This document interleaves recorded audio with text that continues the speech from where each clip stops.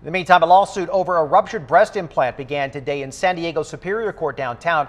A lawsuit involving the wife of a former San Diego mayor. 10 News reporter Steve Fiorina is live at the Hall of Justice.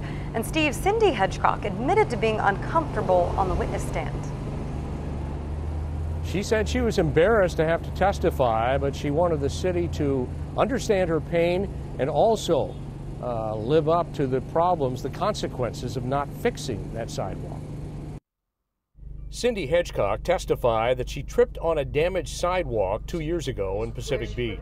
I remember falling, knowing I was going to fall, putting my hands out to protect me, and I remember holding my head up. Her lawsuit claims a breast implant ruptured in the fall. But primarily, you hit your chest.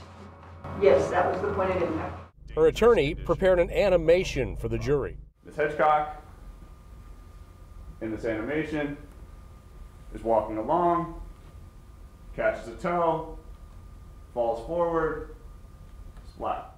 She didn't think she'd hurt herself that severely and continued on to an appointment. Scraped my knees, but they weren't torn.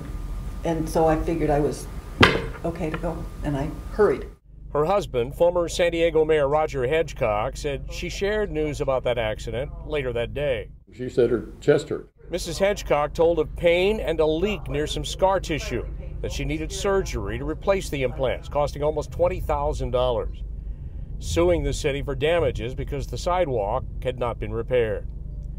The city attorney questioned the validity of the claim, pointing to another fall in 2012 in Hawaii that wasn't addressed, and asking why she waited weeks to tell a doctor about this one.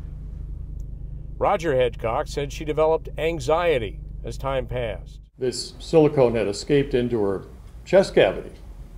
And she was very concerned about that. City attorney also argued that the implants were 20 years old and due for replacement anyway. The final argument is expected tomorrow morning. After that, the jury would then begin deliberations. Live downtown, Steve Fiorina, 10 News.